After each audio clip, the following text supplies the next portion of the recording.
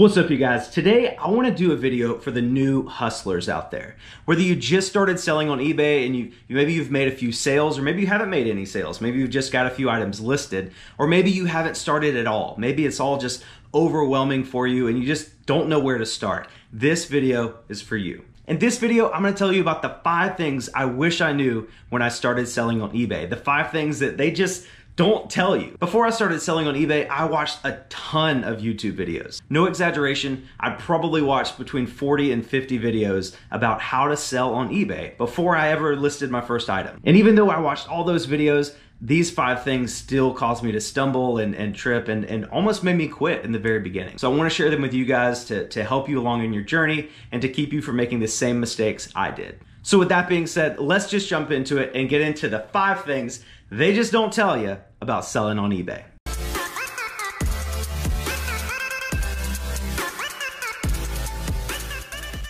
What's up, you guys? So I'm just gonna get right into it. I'm not gonna have a long, annoying banter at the beginning of the video talking about today's sponsor. Of course, if I was sponsored, it would be by G Fuel, the best energy drink in the world, hands down. I've also emailed G Fuel several times asking for a promo code to put in my video descriptions, and they have yet to respond. However, I do have faith that one day they will come to their senses.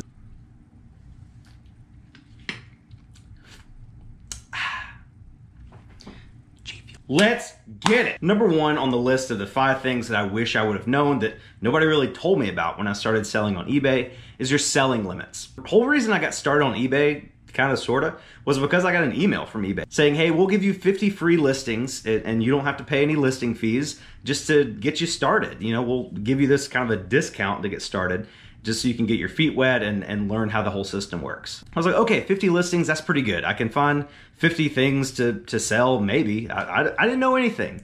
However, when I started listing things, I got to my 6th item and I got a message popped up that says I've met my selling limits. I was not aware that I had a selling limit of only 5 items. They didn't tell you that in the email. They just said your first 50 listings were free. They didn't say that you were limited to only 5 at first. To get by the selling limit, you would either have to make some sales and have them go through successfully, or you could just wait it out and call eBay and get them to manually increase it. Also, there's limits in certain categories. So you may start out with a 5 item limit, but you can't list like 5 electronics. eBay is gonna limit your electronics category. I was also limited in shoes for some reason. I think I could only list like 3 shoes at once, or maybe like 10 pairs. Just watch your category limits. You don't wanna, if you're a new seller, I wouldn't go out and buy 50 pairs of shoes and hope to list all those at once. I would kind of just spread out, get into a bunch of different categories at first just to see what sticks and go from there. Number 2 is gonna be your shipping costs. They don't tell you that even if you sell your first couple items and you're charging the buyer shipping, you still have to pay for those shipping costs out of pocket, and then you get reimbursed from the buyer like 2 weeks later. Your first couple items, I wouldn't sell anything super heavy because you're gonna have to pay for that shipping out of pocket. That may not be a huge deal for you. I don't know. I just thought it was something that I wish I would have known before I started. Number 3 is gonna be your PayPal hold time. It's actually your eBay hold time. eBay will put a hold on your PayPal funds. So when you sell an item, the buyer is gonna pay you into your PayPal account through eBay. But eBay is gonna put a hold on those funds until the item is marked as delivered, or as long as 21 days. I was really confused because I would sell an item for $15 or $20 and it would say the sale went through, but it would just show up as pending in my PayPal account. You can't use that money to pay for shipping. You can't use that money to source new goods. It's just out there in the nether world and it's just stuck until that item is either marked as delivered or until the restrictionary period is up. eBay is gonna put a hold on your account like that for the first 90 days you're selling. So for the first 90 days, you're basically gonna get your funds released for the items that you sold 2 weeks before. I hope that makes sense. It's kind of complicated and it can be stressful if you don't know what's going on. I've seen a ton of people on online groups and stuff ask about their hold time and how long eBay is gonna hold their funds. And it's 21 days or until the item is marked as delivered. Number 4 is gonna be your eBay fees. For, I'd say probably the first 2 months, the first 50 to 60 days of selling, I thought that the money that was released into my PayPal account was mine. I thought that eBay had taken all their fees and everything. I thought PayPal had taken their fees, and I thought that was just mine to count as taxable income. But that's not true. The money that's transferred into your PayPal account is only minus your PayPal fees. It's not minus the 10% that eBay takes out. You have to manually pay your eBay fees every month. Say you sell an item for $100, okay? PayPal is gonna take 3%, eBay is gonna take 10%. But if you sell an item for $100, you're gonna see a deposit into your PayPal account of $97 when it should be $87, you know, because 100 minus 13%, $87. So I just didn't do the math. I just saw that, oh, I got $97, cool, I guess that's just mine. I was excited, I wasn't thinking about the math. And it took me like 60 days. I finally checked my eBay account and it said I owed like $200 and something. Don't just take that money that's in your PayPal account and just spend it all on sourcing new items. You need to save some of that money. I like to go in at least once a week and pay my eBay fees so I don't get a large amount accrued up at once. But you can handle it however you want to do. I just like to do it once a week. And number 5, and I think probably one of the most important things just for the overall growth of your business and starting out on the right foot, is going to be your shipping requirements. When you start selling on eBay, shipping is probably, if you haven't done it before, shipping is probably the steepest learning curve that you have to deal with.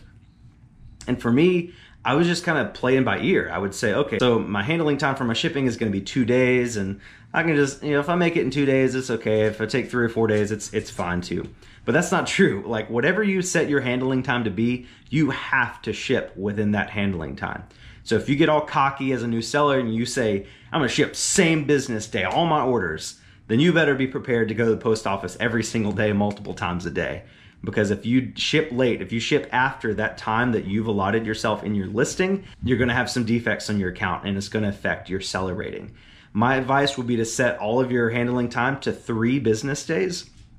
That way you would have plenty of time to get to the post office and get your items shipped, and you don't have to deal with going to the post office every day. Especially as a new seller, like I said, it's a steep learning curve. So you wanna make sure that you give yourself plenty of time to pack things right, to find boxes when things sell, and to just get things out in that time frame. Another shipping requirement thing I wanna throw in here is if you're selling large items, like heavy items, make sure you weigh your items after you've packed them.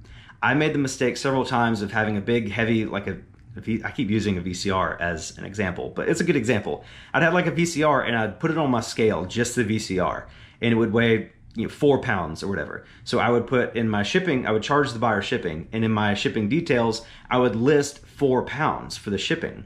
But then when it would sell, I would have to wrap it in bubble wrap and put paper in there as void fill, then put it in a box and close the box and tape the box up. So by the time the 4-pound VCR was packed and ready to ship, it weighed like 6.5, 7 pounds.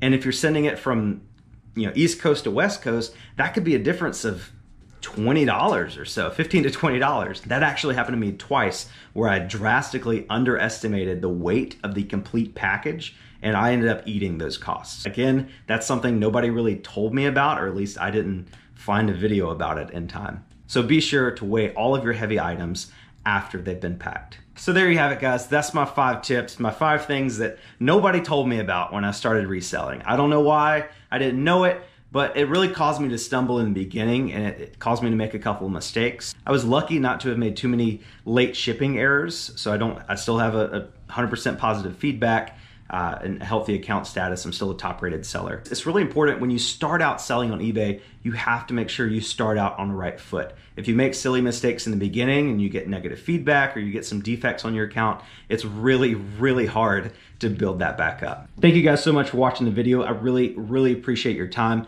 If you liked it, if you learned anything, be sure to give it a thumbs up. It really helps me out a ton. If you like content like this, videos about reselling and selling on eBay and Amazon and the DIY projects that you can make and sell, please consider subscribing to my channel. I put out new videos at least twice a week, so I feel like that's a pretty good amount of content for you guys to consume. Here's Mose. Hey Mose, what are you doing? You got a tennis ball? Okay, well, say bye to everybody. Thank you guys again so much for watching. Sponsor, G Fuel. G Fuel, sponsored my videos, G Fuel. Okay, let's go play with Mose. Bye guys. Woo.